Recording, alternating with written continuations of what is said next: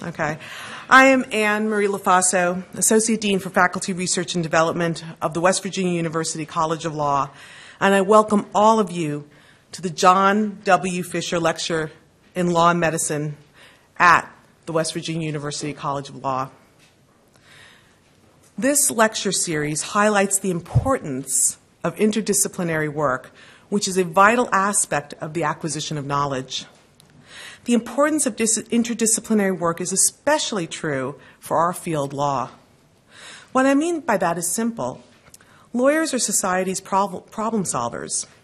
Someone comes to us with a problem, and we use our training in logical reasoning and analytical thinking to pose solutions to those problems to better society. The marriage of law and medicine is an especially powerful combination because it allows those trained primarily in analytical thinking and those trained in the treatment and prevention of disease to come together in concerted effort to make healthcare accessible to all people and to allow people to live longer, healthier, and higher quality lives.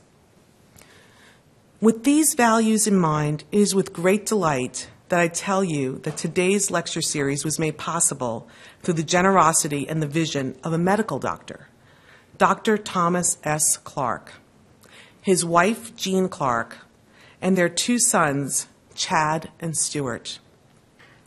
It was established in 1998.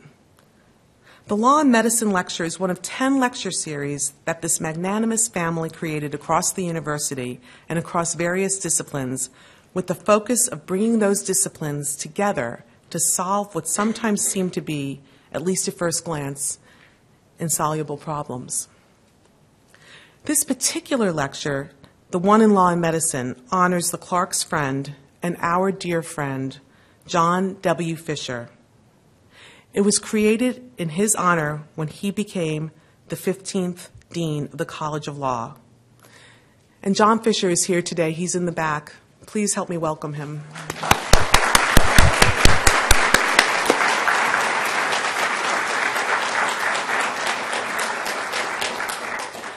I highly recommend to the 1Ls to get a John Fisher property outline. He is the guru of property law in the state of West Virginia.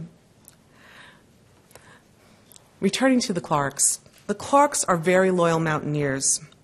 Dr. Clark earned his medical degree at WVU in 1975 and became the medical director and vice president of Mylan Pharmaceuticals and the former CEO and owner of Clinical Pharmacologic Research Incorporated. He also served on the Mon County Board of Education and the West Virginia Board of Medicine. His wife, Jean Clark, completed her BA at WVU in 1967 and a master's in education in 1974. She served on the University Foundation's Board of Directors. Together with their sons, they decided that they wanted to continue their commitment to WVU through this lecture series while also honoring John W. Fisher, who was the first William J. Mayer Dean and now is the William J. Mayer Dean Emeritus. On behalf of the College of Law community, our thanks go out to the Clarks for their generosity and for their recognition of the important and beneficial connections between law and medicine. I would now like to turn the mic over to Professor Sean Tu, one of our rising stars here at WVU Law, who himself has married the fields of law and medicine. He has a JD from the University of Chicago and has a PhD in pharmacology from Cornell University.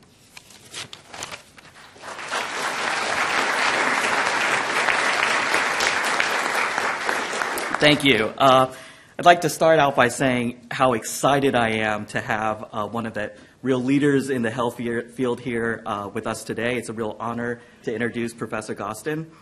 I could start with one of many of his accolades, so I will. Professor Gostin received his JD from Duke University and was a Fulbright Fellow at Oxford University. He's also received honorary degrees from Cardiff University and the University of Sydney. By the way, you've always known that you've made it when universities are willing to give you free degrees. He's a member of the President's Task Force on the National Healthcare Reform. He was an executive director of the American Society of Law, Medicine, and Ethics. He's received several Lifetime Achievement Awards, including one from the Public Health Law Association. He is on the editorial board of 29 scientific and legal journals, including one of the most prestigious medical journals, the Journal of the American Medical Association. He's on 24 boards in the U.S., focusing on health law and AIDS policy. He's on 16 international boards and 9 boards in the UK. He's the author of 46 books, 14 monographs, 75 book chapters, and over 350 journal articles. And I have to say, right? I have to say, I say over 350 because I stopped counting after page 13 of 45 of his CV, and I was only at 2002. Okay, now for the fun stuff.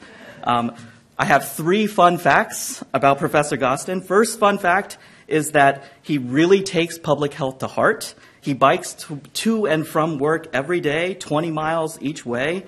However, he's not always been successful in taking public health to heart. He once tested to see if his gas grill had a leak, and how did he do this? With a match, of course, right? So from what I understand, several eyebrows were lost in that endeavor. Okay. Second fun fact, he brings his family to work. He is fond of starting out his lectures with a story about how one of his sons got a little bit too deep into Nietzsche, and when he was studying philosophy, started telling him that public health sucked all the fun out of life. So hopefully that's not the case. Okay, third fun fact, he takes his work with him everywhere. He once traveled to every continent except for Antarctica within a 6-month period, and he's always had an adventurous spirit. He hitchhiked from Florida to Alaska during law school, and I believe one of the people that gave him a ride required him to skin a rabbit as payment. Okay, he's nodding his head, so the facts are true. Okay, interestingly, he decided that his children should share in some of that adventurous spirit. He surprised one of his sons at graduation by telling him that he secured him a job in Switzerland at the World Health Organization. Note that his son asked him specifically not to do so, and his girlfriend at the time was not pleased, quote unquote. Okay, so perhaps one of the greatest accolades of Professor Gostin is raising a son that he could be proud of, Harvard Law, Cravath, and not too shabby, now DOJ. And more importantly, he's raised a son who is very proud of his father. Kieran says hello, and I have to thank Kieran for all of these fun facts. So without further ado, it gives me great pleasure to introduce the intellectual superstar, the adventurous spirit, and the proud parent, Professor Larry Gostin. Thank you so much.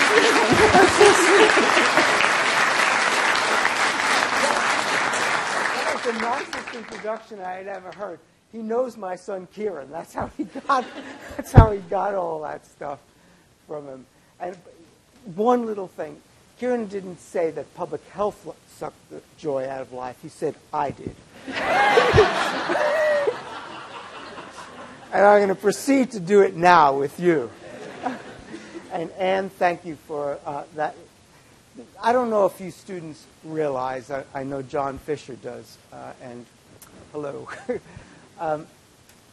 You are so privileged to be here. This is an amazing place. It's scholarly.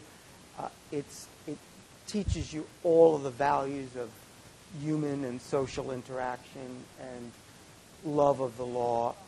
I just think this is a great place, and I'm sure you realize it, and I just wanted to make sure that you do. So I am going to talk on the subject of imagining global health with justice, and it's based upon the last chapter of my global health law book that was just published. I want to begin by talking about 2 global health narratives that I've been observing recently. And then once I've discussed 3 questions, which I think are the 3 overriding questions in my book, and I actually think they're the 3 overriding questions maybe of life, because I believe health is life. And what your mother told you is true. If you've got your health, you've got everything. And so how do we get to global health with justice? If we could only answer 3 questions, we could do it. One is, what would an ideal state of global health look like? 2, how could we achieve global health with justice? And 3 is, what are the innovative governance and legal and health and finance tools to get us there? I think those are 3 foundational questions that I do explore in the book. But my life has been completely taken over for the last month. I mean, completely taken over by the Ebola crisis. An enormous, unnecessary humanitarian disaster. And so at the end, I want to reflect on that. You can ask me some questions about that if you wish. So that's how I'm going to proceed today. Let me begin by these 2 global health narratives. So I don't know if you've seen in the last month or so, but Bill Gates, the Director General of WHO, Margaret Chan, a whole range of Bill Clinton, Mike Bloomberg, have all been going on a charm offensive. This was before Ebola, I should say, because now I think it's sucked all of the air out of the joy that they had had about how wonderful we're doing in global health. And we are. You're too young to remember the beginning of AIDS and how the AIDS pandemic unfolded. But now we have millions and millions of people on antiretroviral medications throughout the world. We've got child and maternal health doing better than it ever has. We're on the verge of eradicating polio, even though we do have pockets in Pakistan and Syria. And we have done extremely well with tuberculosis. We actually may have a malaria vaccine soon. And even with Ebola, just about 3 or 4 days ago, the NIH held the first clinical trials for an Ebola vaccine.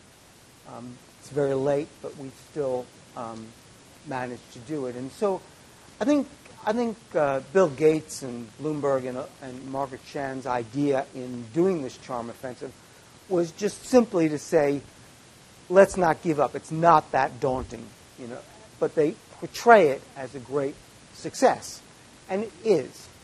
And the thing that strikes me about these 2 narratives is that they're opposite, that I'm about to tell you, but they're both true. And so let me give you another narrative. I've been part of a civil society campaign for a framework convention on global health. And so I go around the world and I meet with a lot of civil society partners, and they have a completely different view than Bill Gates. And it was interesting because when I had proposed either Bill Gates or Michael Bloomberg or Margaret Chan, head of WHO, to do the foreword for my book. And the one good thing Harvard University Press did for me is they said, don't do that. Nobody cares what they think. I said, oh, okay. It's the usual thing one does with a foreword with a book. They said, think of something else. So I did, and it turned out to be the best part of the book, maybe the best part of any book you've ever read, because I didn't write it. What I did was I went around the world and with local advocates, interviewed children and just said to children, tell us in your own words what your day is like. What's your life like? And it was when we did that, we did it in Dhaka in Bangladesh, we did it in India, we did it in Uganda, we did it in Latin America, basically all in China, all around the world.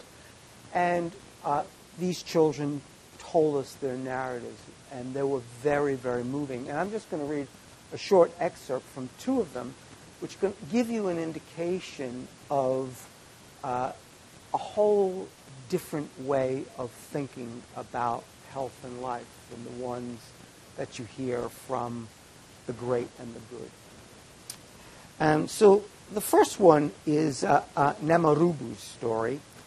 She's a young woman living in Gaba, which is a suburb of Kampala in Uganda. And so she writes, I live in a very rowdy place. There's no clean water, no good toilets or bathrooms. I have to move a long distance every day looking for clean water to bathe, to cook. At night, the conditions worsen. There is hardly electricity. The mosquito noise fills up the place. Cockroaches move about me, and it makes me sick. Even when I fall sick, I hardly go to hospital. My mother, who would have helped me out with medication fees, is living with AIDS. Life is too hard and complicated for me. I have to cook food for my brother and myself. She's just a child. This forces me to cook one meal a day, for I lack money to access the food we need to get healthy. And a lot of violence happens to me and my friends. We were raped, robbed, our property stolen. I'm thinking of one day getting a job, maybe an education. However, I don't have enough money to do that. I'm so sad. I need a new life. Even though I've read that so many times, it makes me cry. And then the other idea that I had for these global health narratives, because people in the United States and Western Europe, Australia, think, well, global health is something way over there. And so I interviewed people, Aboriginals in Australia, and I've been doing a lot of work with American Indians here in the United States. And I've spent a long time at the Blackfeet Tribal Reservation in Montana. And I hope you ask me questions about that reservation, because it makes me so angry. The health is appalling. In fact, what do you think is the average life expectancy for a male there? 47 years old. Worse than a lot of places in the world. What do you think is the health of children that were born there?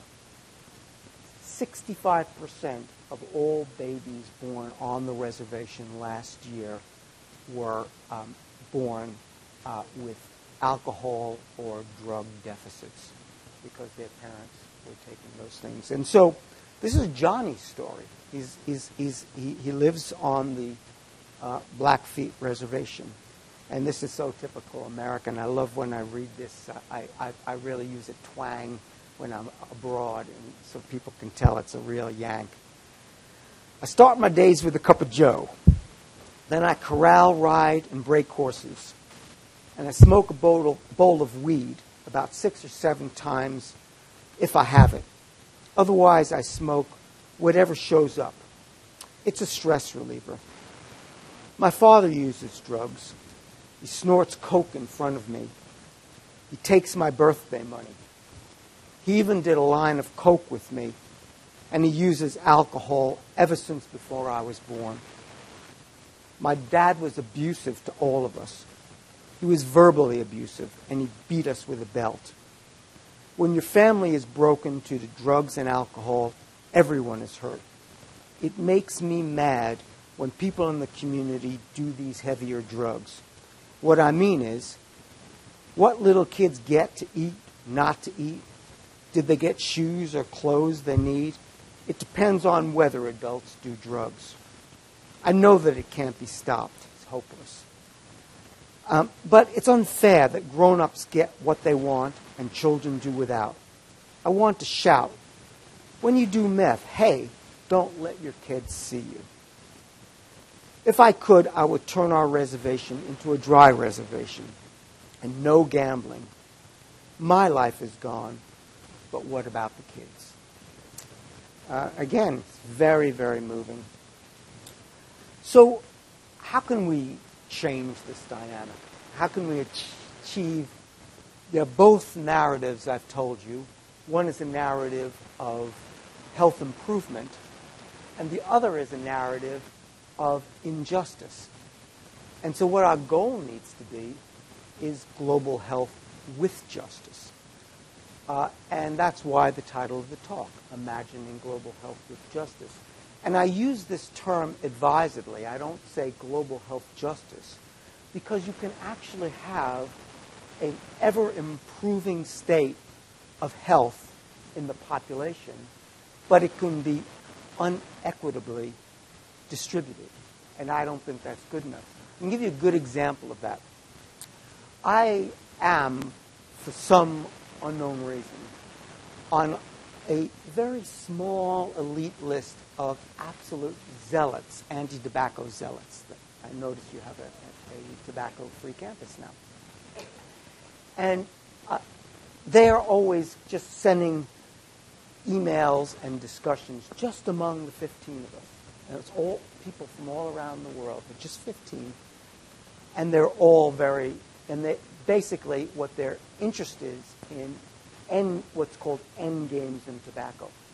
The idea is that you could achieve that we're stuck, that the high-income countries, particularly in the progressive cities, are now down to about 20% prevalence in smoking, which is way down, some down to 18, even 15. But we're stuck there with the same policies: taxation, marketing restrictions, public smoking bans. But how do we shift and to get down to near zero? And near zero would be 5% or under. That's the end game. And normally, when they go at it, recently they've been going at each other on e-cigarettes, which they really are, fight about enormously. But when they did that, I don't usually enter the conversation because I'm not, I'm interested, but I'm not at the same level of zeal that they are. But I decided I would ask them a question. And so I said, okay, let me give you an ethics question, a hypothetical ethics question. What if you won? What if you could achieve what you want? That is, you could get to the end game, but that you would still have relatively high rates of smoking among the very poor, the mentally ill, the homeless. And so they would maybe come down a tick in their prevalence, but they'd still be very, very high. Something like 1 out of every 3 cigarettes smoked in the United States is smoked by a person with mental illness, as one example. And every single one of them said, oh, we'd be delighted because we'd have achieved our goal. But I thought that was wrong, because there you have a state of global health, but not with justice. And what we need to do is to have both. And so this talk is really to try to think about how we can get both of those things. So it may seem like almost a foolish question to ask, what would an ideal state of health be, or global health be? But it's not. In fact, we organize our system entirely opposite of what you would need to have an ideal state of global health. Because what we do is we organize it according to specific diseases, and we measure it by those diseases. So the question is how many people are on antiretroviral drugs? How many vaccines did we get into kids? What policies have we implemented for tobacco? How many child attendants, how many birth attendants are there for women giving birth? Now, these are all very, very important things, but they're not an ideal state of health. And so, for example, the WHO, the WHO is in a sad state of affairs anyway. In fact, I was on a high-level panel with the World Bank and NIH recently. If you want, it's actually on C-SPAN. You could link to it. And the question was posed on Ebola. If Ebola is Katrina, who's FEMA? Who do you think? Sadly, it's the WHO. But WHO basically gives almost no money to mental health, even though it's a huge burden. There's like 2 people, as long as I've known in the office, that are professionals in mental health. Injuries which devastate the world, the poor world, nothing. Non-communicable diseases, diabetes, obesity, cancer, heart disease, very, very little. And now they've even reduced their budget for infectious disease rapid response, which is why we've got the Ebola. So as you can see, I don't think that what we do in the world, or what the Gates Foundation does for that matter, even though it's very important, I have great admiration, and more than admiration, I've got great love for the WHO, and I admire what the Gates Foundation and others have done, and Michael Bloomberg is just fantastic. But it's not what a state of global health, an ideal state, would look like. What would it be? Basically, we need 3 things to make us healthy. 1, we need health care. We need universal access to health care, where universal and equitable access to health care. All of the nursing, medical services, birth attendants, and other things that we might need. The second thing we need are public health services. Public health services are disease surveillance, their tax policy on tobacco, their vector control to get rid of plague-ridden rats or malarial contaminated mosquitoes, their clean water, their nutritious food. All of those things are the public health approach. Tobacco control, alcohol control, injury prevention. These are all public health services, which are not, surprisingly, healthcare services. So you have medicine and nursing on the one hand, but you also have population-based, not individual-based services on the other, which are very important. And then the third thing that's essential for our health has nothing to do, or very little to do, with the health sector at all. It's the socioeconomic determinants of health. It's things like income, social status, it's employment, it's housing. People ask me, if you could do one thing for global health in the world, what would you do if you could wave a magic wand? Easy answer. Educate women. Educate women. They raise healthy families, and you have healthy populations, healthy communities. Sadly, we don't educate women around the world like we do in the United States. And so those are the 3 things, but our priorities are all wrong. Now, I want to take, even though socioeconomic determinants are the most important, I'm going to take it off the table because it's not a health sector, just for now. Although I do want to give you a little factoid, since Sean gave us some nice factoids at the beginning. It's not, on socioeconomic determinants, it turns out it's income, absolute income is actually very important. But what's even more important is relative status to your peers. So if you're inferior to your peers, and don't ever be, then you're less healthy. So it turns out that if you're nominated for an Academy Award, you live a lot longer than if you aren't. And it turns out if you win, you live longer than if you lose. Just a little factoid. The other fact about how powerful this is, if any of you have been to D.C.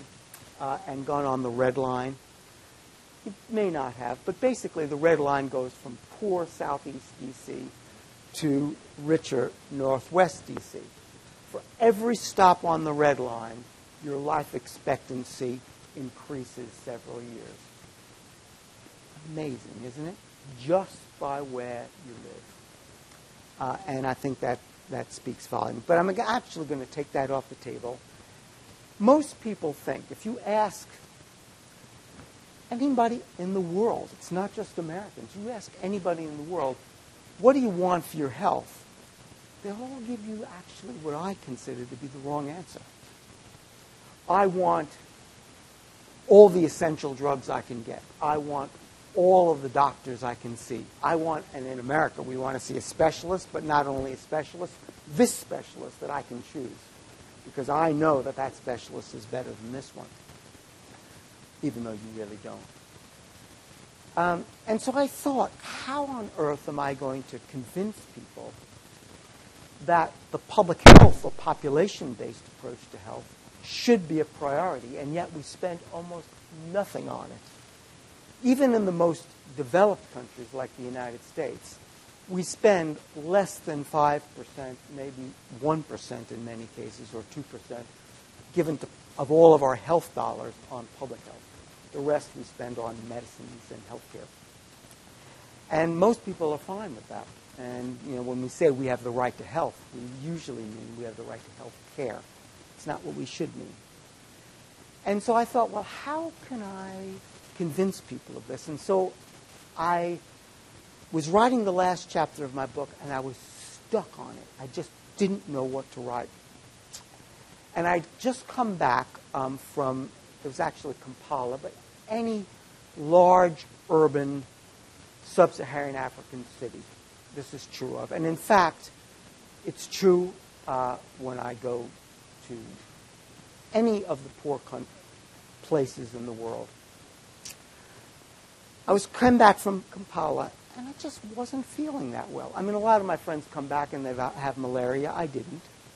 But I wasn't feeling that well. I just saw, bad throat.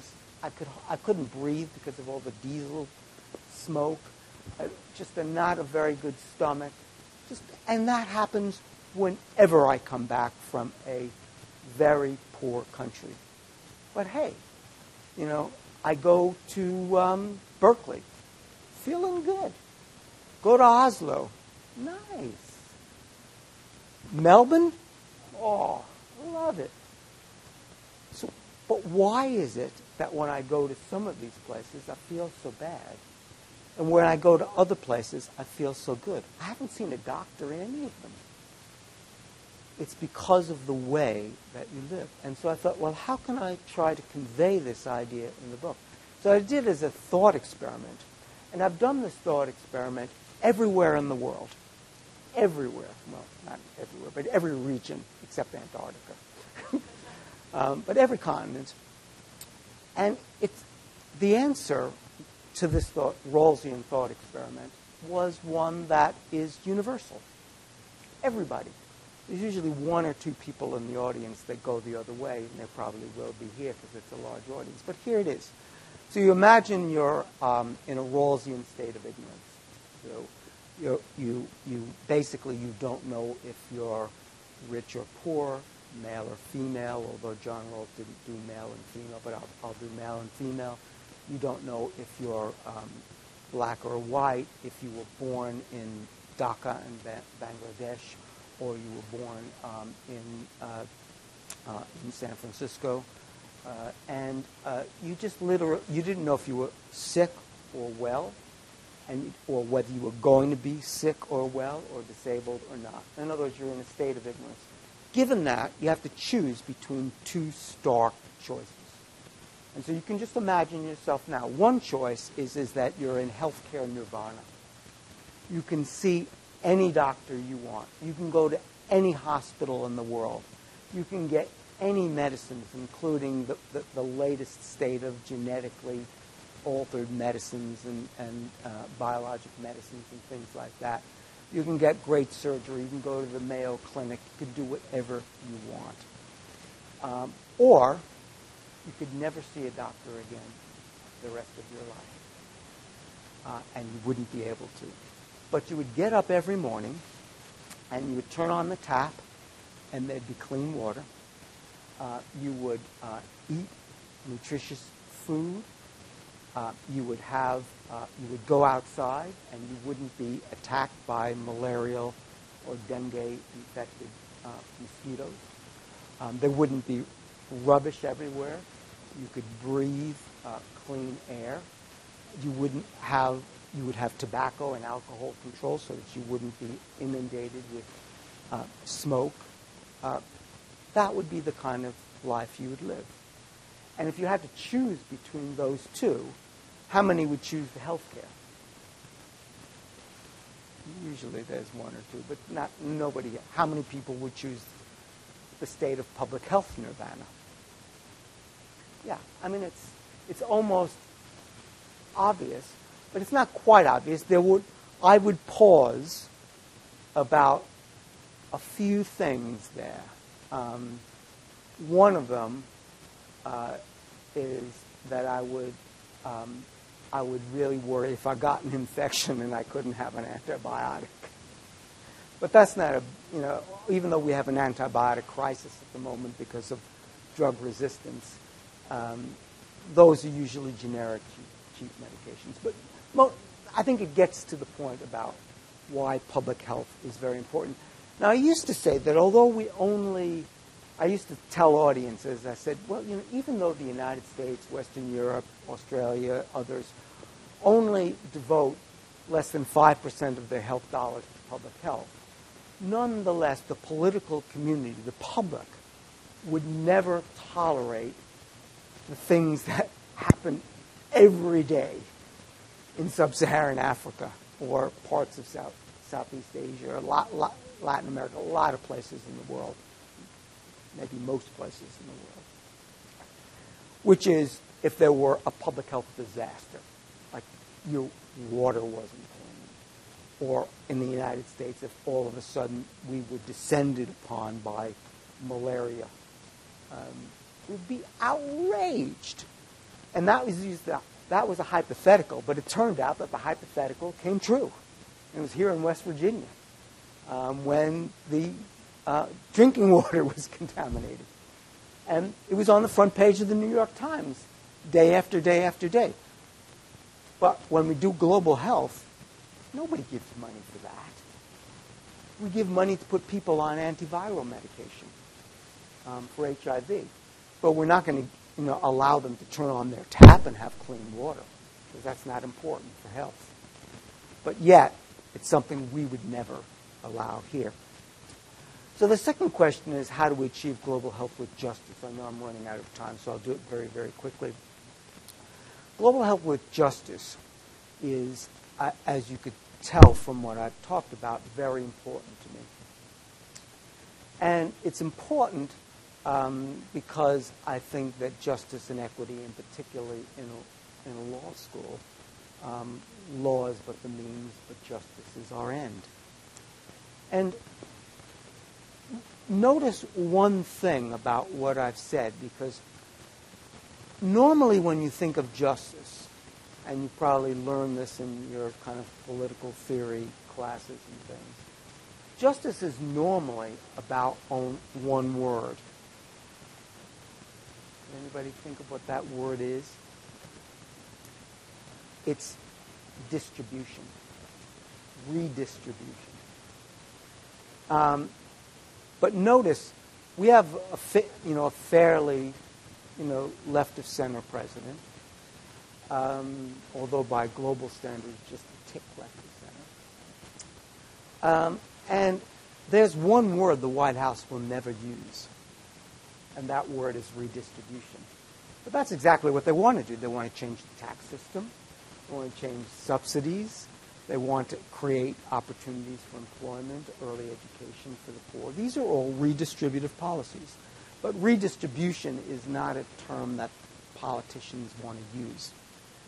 And it occurred to me that this public health approach has another benefit for justice, is that in many ways it gets us a long way. Not all the way. You still need redistribution. But it gets us a long way to justice without redistribution. Because if there are no malarial infected mosquitoes and you go outside, the rich and the poor equally benefit. And this is qualified a little by where you live, but if we guarantee as a government and as a community that when you turn your tap on, it's clean water, whenever anybody turns their tap on, the problem is not everybody has a tap. But the public health approach can get you a ways to justice. And then, of course, you do need redistribution. You do need some amount of attention to the poor. So when I talk about health, I usually talk about health improvement, but with a particular attention or particular focus on the disadvantaged. And so I think you need both. Both embed justice in your environment, and which is not the case, for example, in a tribal reservation, anything but. And you redistribute. And so I think that's how you achieve global health with justice. Now, in terms of how you get there, I think what I might do is just leave it now for you to ask questions. You can ask me how you get there. But I also wanted to, it depends on how much time I've got in. What do you think? I want to leave time for questions.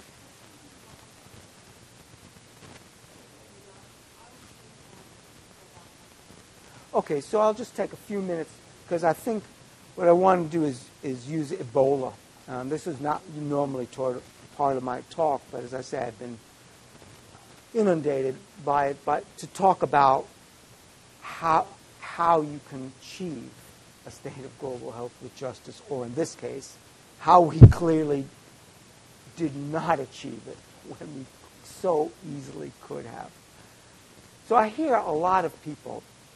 In fact, I was on NPR, and in one of the question and answer things, I don't know if I would.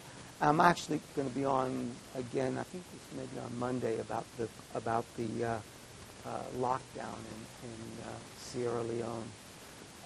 But this was a lot of questions and answers, and one of the listeners asked me a question that actually got me really, a little bit upset. They said, their only concern is, will Ebola get here? And when I said, which is what I'm going to say to you, yes, it will eventually land on our step. But we will quickly contain it. Any developed country with a halfway decent functioning public health system is going to quickly contain it. And then they responded by saying, oh, well, that's all right then. But it's not all right. Because we could have, should have, quickly contained it in West Africa. Ebola is one of the easiest diseases to contain because it's not like influenza. It's not airborne. You can't catch it airborne. But there are a few characteristics of it. One is that if you touch somebody that has Ebola, whether it's their blood, their saliva, their sweat, it's highly infectious, and it also lingers on surfaces. But we normally, and the other scary thing about it, it's scary in human terms, but in biological terms, it's actually good, is that it kills you, and it kills you rapidly. Now, that's not good from a human point of view because Ebola may be the worst horrible way to die that there is. So you basically bleed out of every organ of your body. And it's just horrible, horrible way to die. But we've had more than 25 outbreaks in sub-Saharan Africa before, never before in West Africa. And we quickly contained it, even there, because it was in a rural area.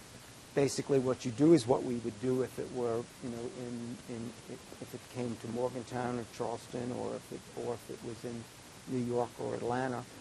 We'd identify it, we'd send it to a lab, we would confirm it, we would isolate that person. We would then contact trace all of their exposed people.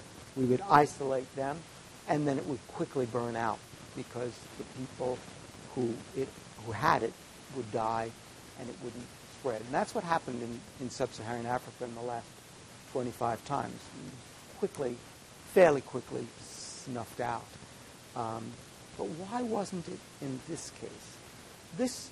My friends who really know global health say that this is the worst public health disaster in their living memory. And when my people at the CDC, the head of the CDC group that's fighting Ebola said this, and he's been in the wars now for 30 years. He said this, he's never, ever seen anything like it. It is horrifying, entirely preventable if we had decent health systems. So basically, what happened was in Guinea, in a rural area, just like in other places, 2-year-old boy got malaria. He might have gotten it, we don't know, probably exposure to a fruit bat. Or as maybe his family was fed him bushmeat. But somehow he got it. We don't know how. But then it was undetected for a long period of time. And then the worst disaster happened. It spread to congested, poor capital cities. And then it spread internationally, from Guinea to Sierra Leone to Liberia. Now it's in Lagos. Now, this form of Ebola is much less lethal than others. So far, it's got a death rate of about 55%, whereas in other outbreaks, it was up to 90% of people who had it died. So how could we have prevented it? Simple. Just use the tools that I just mentioned. You have decent health systems so that you can actually identify cases, send them to confirmatory laboratories, have sterile isolation facilities, and then trained public health workers who can go into villages and contact trace, find the exposed, bring them. But we never did any of that. And the WHO took a half a year to declare a public health emergency under the international health regulations, their own international health regulations, which is the most widely adopted treaty in the world. Every WHO member state is a member of it. 6 months after the first international spread, by then it was totally out of control. It's out of control now. When it will end, I don't know. I was saying that we could get it under, maybe get it under control in a half a year. Now my friends are telling me it could be 2 years. And it's really, really bad and so unnecessary. All the suffering, so unnecessary. The health system, including public health, and you could have snuffed this out. And so what I've been recommending in medical journal articles like The Lancet and JAMA have been a health systems fund, an international health systems fund, so that we can have a rapid response to these kinds of diseases, and also a longer-term health systems fund to build health systems. That is, maybe this is an opportunity for us to change global health priorities to build these kind of systems that would not only prevent Ebola, but it would also lower injury rates. It would provide treatment for diabetes, cancer, and the like, and just do something that any basic civilized country should have, which is a decent health system. So with that, I'll stop. We can have a conversation, and I'll be happy to answer any questions.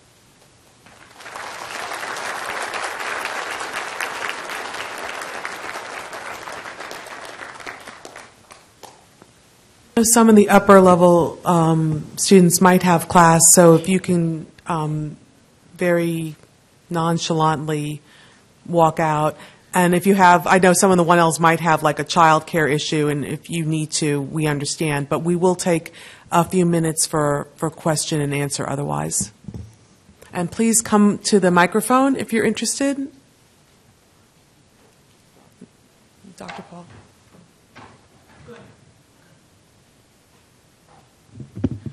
Thank you. It was a wonderful talk. My name is Ranjita Misra, and I'm a professor in the School of Public Health. I work in Mexico, India, United States as a health disparities researcher. And my focus is diabetes. And my question to you is, we talked about Ebola, which has been there for a long time. Actually, the first outbreak was in Zaire, Africa, in 1977. So when it comes to non-communicable disease, as it is called globally, instead of chronic disease, there is no threat. There is no, of course, I work in poor countries, and the percent of GDP or GNP by the government for this non-communicable diseases are very, very little, 2-3% or less. Yeah. And we have people who don't have access to health care. So you're talking about a health systems approach, which is a very, very good approach. But I'm not sure how you are layering social justice with that for non-communicable disease. Well, I think I've indicated how important social determinants of health are, and they are. But you really have to change society totally for that. You have to make sure that you've got universal education, that people are employed, that they have housing and the like. I wrote an article just a couple of months ago. You might want to read it in the journal Nature. It's one of the really good scientific journals. And it was on the governance of non-communicable diseases. I think it's called Healthy Living Needs Good Governance was the title of it. And it really looked at the major drivers of non-communicable diseases, particularly those that are related to overweight and obesity, and borrowing from tobacco, which has been quite successful. But the way we've really dramatically changed tobacco prevalences in the United States and in Western Europe, even more so in Australia, is high taxes, bans on selling to children, public smoking bans, and strong marketing restrictions with the Framework Convention on Tobacco Control. But we don't do that with food or alcohol. And I think that is a missed opportunity. I mean, my sons, when they say I suck the joy out of life, it's because I get started about food, as Ann knows. She's, like last night at dinner, Ann was saying, well, can I eat this, Larry? I said, well, yeah, but go a little, but I won't talk about it. You and I have to have a conversation. So I think there are ways to govern and really improve NCDs, and tobacco is, I think, a great paradigm for it. But for some reason, tobacco went from an accoutrement of a good life to one where the tobacco industry and even smokers themselves are pariahs. But with the food industry, they can sneak anything into your food. They can advertise to children in insidious ways. They can, if they say it's low fat, it means it's high calorie, high sugar, high sodium. If they say it's low sodium, it means it's high fat. They put sugar and salt in your peanut butter, in your bread, everything that you eat. Don't be fooled. It takes me hours in the supermarket just to choose something because they're trying to constantly trick you. But we let it. Okay. Thank you. I like your response of a healthy living, which is top 3 chronic diseases in the U.S. and elsewhere is due to lifestyle. We have cardiovascular disease, we have cancer, and we have stroke, the top three. Yep. Diabetes is down like 6th or 7th. And respiratory. Yes, COPD. Yeah. Thank you. So thank you first, Professor, for your talk. It was quite informative. My name is Warren Hillsboss, and I'm a second-year student. And my question has to do with culture. In particular, it seems like particularly in the last question and answer, culture has been kind of an underpinning element of various things, particularly It in actually is. public health. So you would agree, that was the first part of my question. My second part of the question was, are there any particular like common elements or patterns to cultures around the world that seem to be more directly related to public health? Yeah. Well, let me give you an Ebola example of culture, and then I'll give you a much more generalized one. It's really thought that, does anybody know what has been the hyper transmission in West Africa? I mean, a lot of it is healthcare workers. There's over 150 who died. So it's decimated the already pathetically low human resources there. But it's actually burial practices, cultural burial practices, where people bathe and touch and embrace the dead. The corpse is still infected. Then they cry and they hug each other, and then they span out. They spread out. It's just a terrible cultural. It's not a terrible cultural practice, but for this public health purpose, it's a very bad one.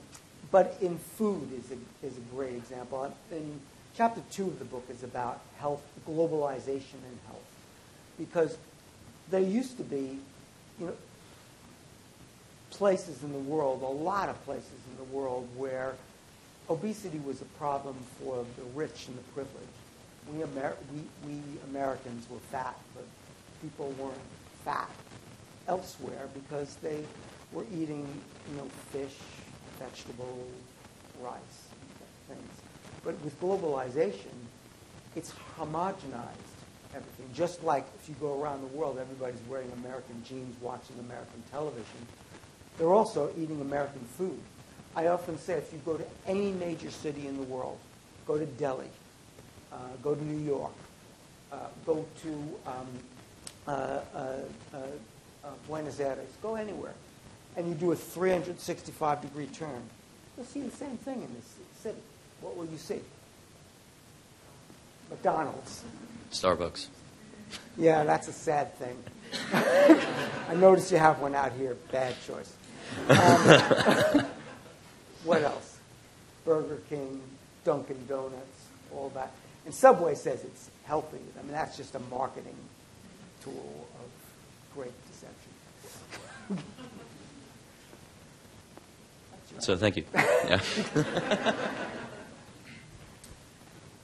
I told you I sucked the joy out.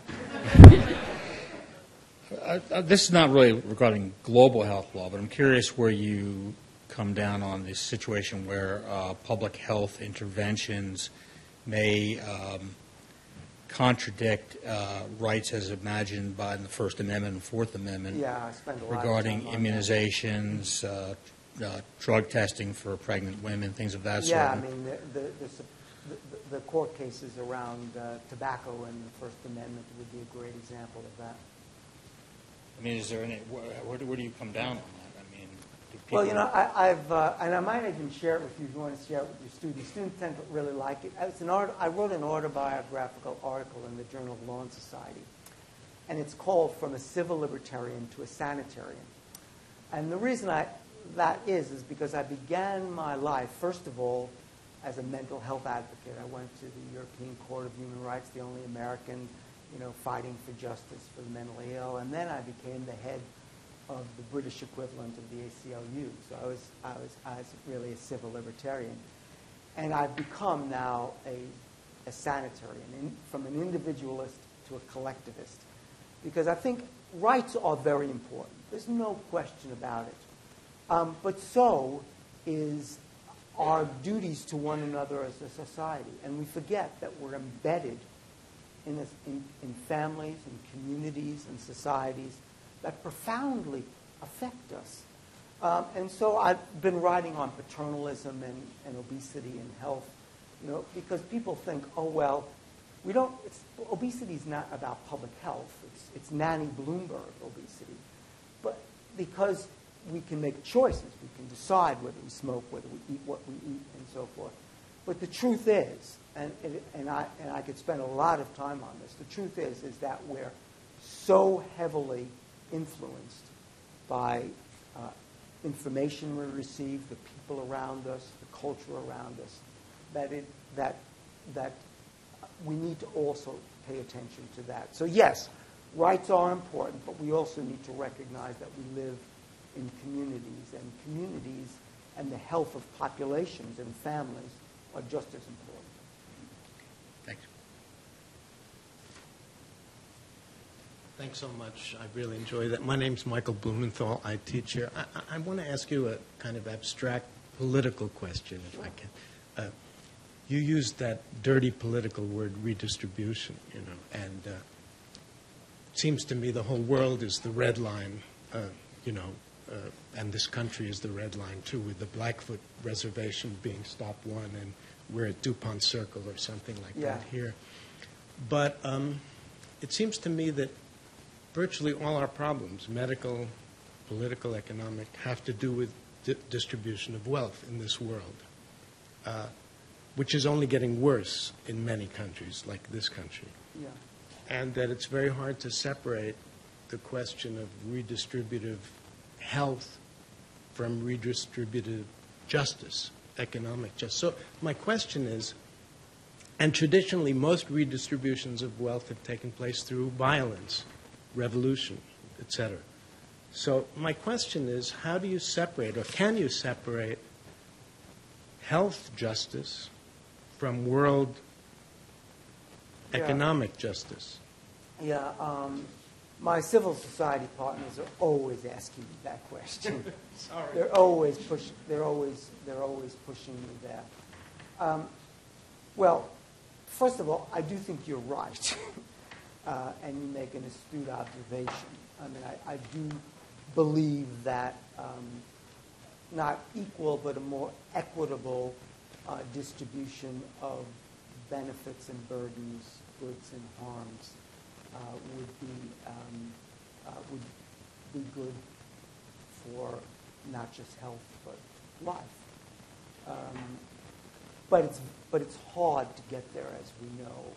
It's extremely hard to get there, and it should be a goal that we should have. But where I differ from my civil society partners is that I don't want, like many of them are, completely disabled by achieving the perfect, and they don't want to kind of move to something that is much more achievable and concrete, which is a fairer distribution of the goods of health.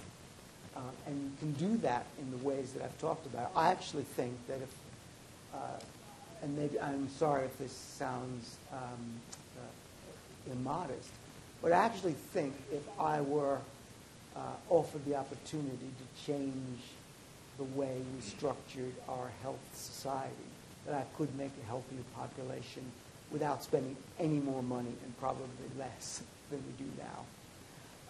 So it's achievable. We just don't do it. I hope you get the job. I think the dean of this law school gets to a point, right? One more question. Sorry. Okay. How are you doing? My name is Suna Halley. I'm a first-year MPH student at HPML, and it's an honor to meet you. We're actually going over your 2008 publication on public health law, so it's good to put a face to the literature that we just read. I have two questions for you. I'm from Liberia, directly affected. Grandparents there, first generation here, so this topic hits home for myself. And in the United States, our response to access to health services, like you said, is kind of based on the distinction between the poor and the the poor and the upper class and their, their access to healthcare services. In these poor nations where social class are not easily defined, how do you increase access to care? How can you go into the rural communities and into the you're going into rural communities and interior communities and things like that to get access of health care. It's hard. And visiting there, it's not like here where you can get on a highway and easily access these people. You have to go hours, 2 hours out. And, I mean, how do you get access care to them? And the second thing that you said today that really hit home for me is that it's going to take 2 or 3 years to actually get relief to these places. And why do you think that is? Well, I'll take the last one first. I mean, the question I was raising is how long will it take to get the Ebola outbreak under control? Okay. And it was thought that it would be under control in weeks or a month. Then, well before the WHO said it, I said it would be 6 months. Now, most of my friends are saying it could be a couple of years. The nightmare would be, and we don't know the answer, I've asked this of very, very smart people, could it ever be that Ebola would become endemic in some of these West African cities? It would be horrible. It wouldn't be epidemic, but it would become endemic. And that, I hope that won't happen, but they said it's possible. And that would be the worst case scenario. But so if we can bring it under control, I think we should. Getting universal health systems is hard. I mean, it's the WHO's highest priority. I don't know if any of you are following. You all know the Millennium Development Goals, right? They're the UN goals for development at the turn of the millennium. But they're about to expire in 2015, and actually going to the General Assembly in I think only a week, where they're going to be discussing the post-MDG goals, which are now the UN's and Ban Ki-moon's calling the Sustainable Development Goals. The WHO wants one of the sustainable development goals to be universal health coverage, although Bill Gates and other very powerful actors are very much against that, for reasons I could tell you. But universal health coverage, we need to fund it. But the question is what it means. I'm actually writing an article now. It's a really interesting one because I'm writing it. I don't know if any of you know Zeke Emanuel, but Zeke, he's the brother of the old chief of staff now, the mayor of Chicago. But he actually was the architect of the Affordable Care Act. And him and I are writing an article together, counterintuitively, about why universal health coverage, as it's currently conceived, is not enough and is not what we should aspire to, even though he wrote the Affordable Care Act, which is all about that, because we want to put in this public health approach.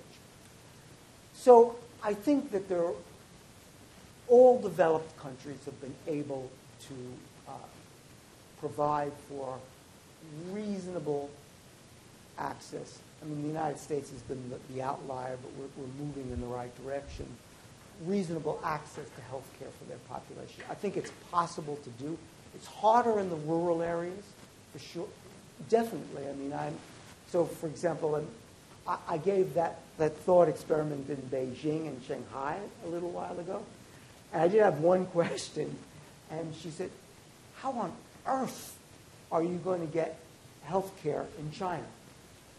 All these rural populations, it seems overwhelming. But you can certainly get a long way there. We really do know how to do this. It can be done. It can be at an affordable cost. We need to have shared responsibility. The governments themselves need to invest in it. And, when I first wrote in this field, I was like the typical white guilt. And I'd say everything has to do with how ungenerous the rest of the world is. But the truth is that in many of these poor countries, there's corruption. They don't provide services for health. They build presidential palaces. There's cronyism. We have to hold them accountable. That's what the law does. That's what the rule of law should do.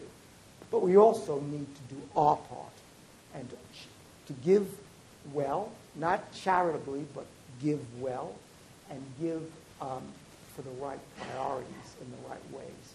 So I think we can actually do this. I mean, it's daunting, but it can be done. Never give up.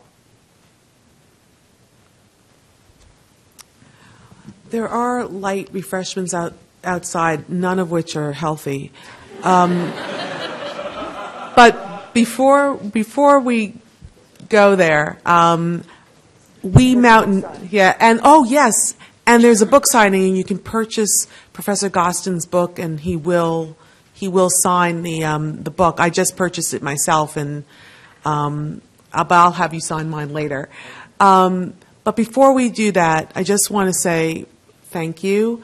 We mountaineers consider ourselves among, or are told we are among the most generous people in the world. We are warm, we are friendly, we're welcoming, and we always are grateful. And we are very grateful, and this is just a small token of our appreciation for you coming here. And twice, many of you don't know, is that Professor Gostin was supposed to speak last year, and there was a big snowstorm, and he got the last plane out of D.C., came here, trekked through the snow, and then Super Bowl night when my kids were at home. Right, on Super Bowl Sunday. To come here in a snowstorm. And then we canceled the lecture on him. But we took Professor Tu took him skiing, and we had dinner with him at Table 9, and we showed him a good time with some of the fun faculty, like to go cross-country skiing and to give a we're all fun, but anyway. So we just want to say thank you so much. Go Mountaineers. Go Mountaineers.